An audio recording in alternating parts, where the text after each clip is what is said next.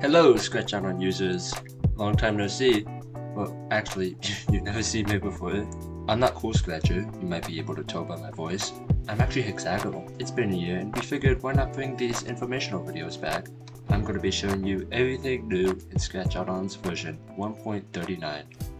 Let's get into it. We have 5 new add-ons and 2 add-ons with new settings and features. I'm going to go to the first one, which is Asset Conflict Dialog. Go ahead and enable this first one and let me show you what it does. So if you go into the costume editor in any sprite, you can import a costume. Let's say I'm importing this Dango. You see I get this beautiful little Dango, but let's say I was uploading another version that's called the exact same thing, dango.png. Scratch Addons will then give me this beautiful new pop-up. So it gives me 3 options. I can either rename it, replace it, or just don't import it.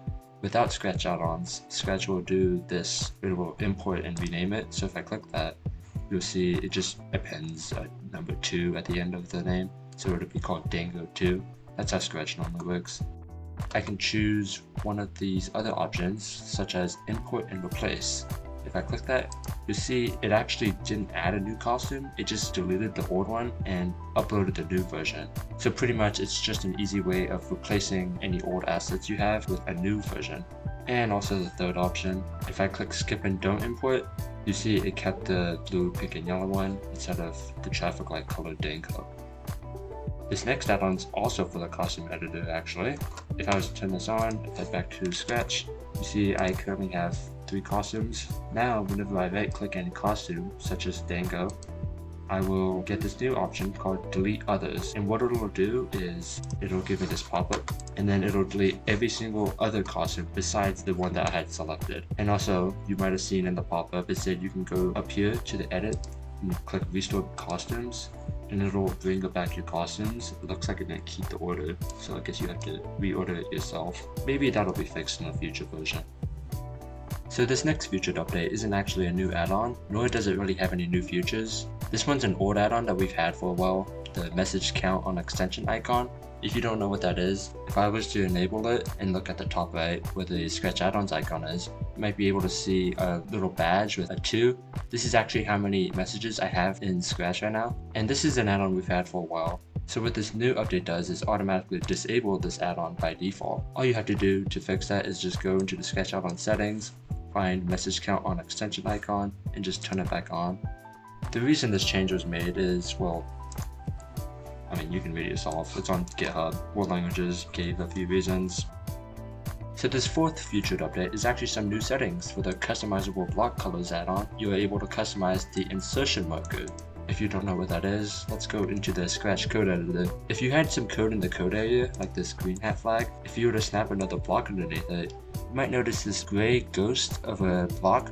This is actually called the insertion marker. What the new settings for the add-on actually let you do is customize this. I can actually just straight up disable the insertion marker. Here, you can notice if I put another block, nothing appears, but you can still have an outline. So I can just add that and there'll be an outline. That actually looks pretty cool. Oh, that's pretty cool actually. So some of you might like that. So there's actually another option besides none and gray. There's colored. What it actually does is, you might notice the insertion marker is actually a little blue. That's because I'm using a motion block, which is blue. I guess that means if I was to get a look block, which is purple. Oh yeah, it's purple. Oh yeah, that's really nice. Oh, I like that a lot. You can actually change the opacity of it. The default is 20 and 50. Also, if you're using custom colors, like if I was to set this motion block to this bright red instead, the insertion marker will actually respect that, so you can see it is red. It doesn't keep the old blue color. So we actually have 3 more add-on updates besides these 4. If you were to click this drop down here, you can see 3 whole new add-ons. For example, this customizable code editor grid. So if I was to turn that on and head into Scratch, you might be able to see when you zoom in, there's actually some dots. This is by default, by the way. What the add-on lets you do is change the style of it. So instead of dots, you can do crosshairs. So it looks like that. Oh, that's pretty big. You can do solid lines. Kind of looks like a sheet of math paper. Vertical lines. Horizontal lines. And none, if you just want to straight up get rid of the background altogether. Let me go back to the default dots. This next option, grid density, allows you to change how packed together the grid stuff is. Use the default. If I was to increase it to 2, you can see it actually gets twice as small. How does that look with the other ones? Crosshairs? Crosshairs don't even render on my screen. Actually, it does an order add-on, I think. Snap scripts the grid, if I was to turn that on. You can actually change the grid size with this old add-on. Interesting. I guess you have 2 add-ons to do the same thing now. So this next new add-on is customizable stage monitors. If I go into Scratch, show a variable, you can see this up here. This is called a stage monitor. With the add-on on, you can actually change how it looks. So for example, transparent values. These are presets. It'll get rid of the orange.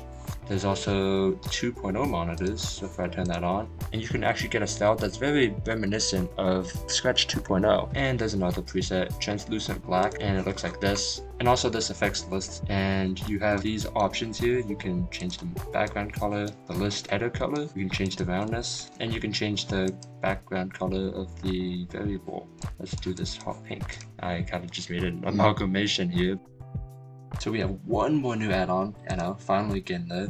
This remaining reply counter. What you might not have actually known is that comment threads in studios, they can have up to 25 replies. I actually didn't even know that, that must be a new thing. This add-on does not make you circumvent this. All it does is just display how many replies are left in a comment thread. For some threads, it'll show how many comments you have left. Like this comment thread, there's currently 10 replies left.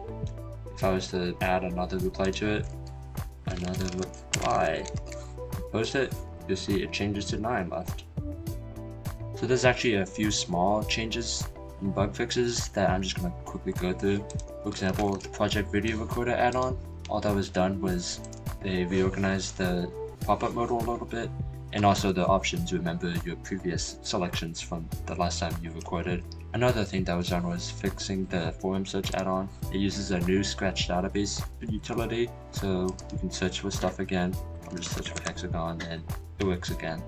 And if you ever want to see the full Scratch Addons changelog, all you gotta do is just go to the Scratch Addon settings and click this version number, and it'll take you to the changelog. And we actually removed 3 add-ons.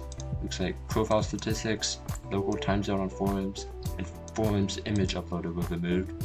I'm not sure why. It sounds like it's because they sort of spammed the Scratch API too much. Don't take my word for it. If you really want to, you can find the pull requests that removed them, and there's probably a reason why in there.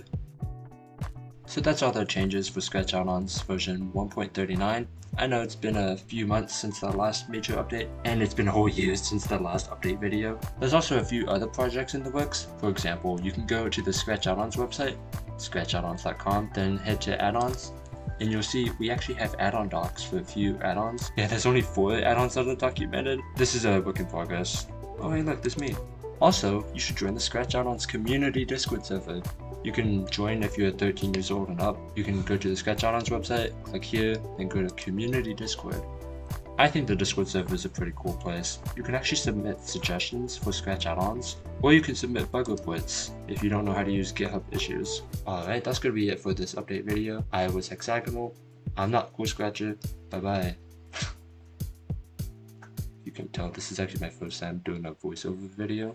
I hope I did this correctly.